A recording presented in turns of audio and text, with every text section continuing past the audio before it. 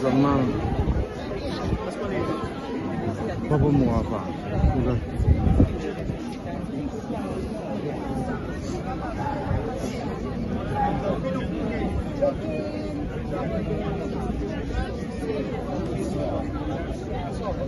Però mi sembra cose. Ma stai tu, che buttati dentro.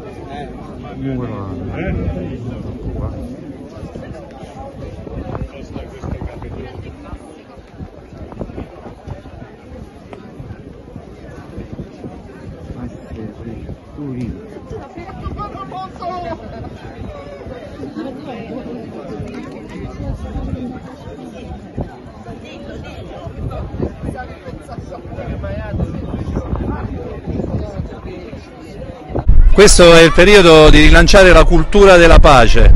Ormai non si può più ragionare di guerra e di armamenti a qualsiasi costo, è un mondo dissennato, si sta perdendo l'umanità.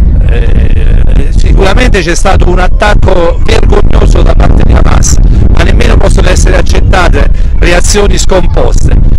Oggi la CGIL sicuramente sarà in tantissime piazze insieme a un popolo con una sola bandiera in mano, la bandiera della pace. Dobbiamo fuggire la tentazione di fare tifo, di pensare che questo sia un gioco nella striscia di Gaza, in Medio Oriente, ma anche ancora in Ucraina, in tanti teatri di guerra nel mondo. Sono in ballo vite umane, non sono numeri, e quindi chiediamo alle forze democratiche, chiediamo alla diplomazia di intervenire perché ci sia immediatamente un cessate il fuoco generale e poi si dia il via ad azioni diplomatiche che possano portare a momenti di distensione e a momenti della necessaria pace tra i popoli. Questa sera siamo in piazza qui a Campobasso per chiedere una pace giusta in Medio Oriente, in modo particolare dentro questo drammatico conflitto israelico-palestina. Siamo molto preoccupati, indignati su quello che sentiamo quotidianamente, sulla morte di migliaia di civili dentro la striscia di Gaza, che è di fatto un carcere a cielo aperto dove milioni di palestinesi sono rinchiusi, privi di qualsiasi diritto e privi di poter avere la propria determinazione sulla terra. Purtroppo si dice che questi tragici avvenimenti sono stati causati dall'azione terroristica di Hamas del 7 ottobre, c'è una punta di verità, però manca letteralmente di contestualizzare, di cercare le cause del perché si è arrivati a questo.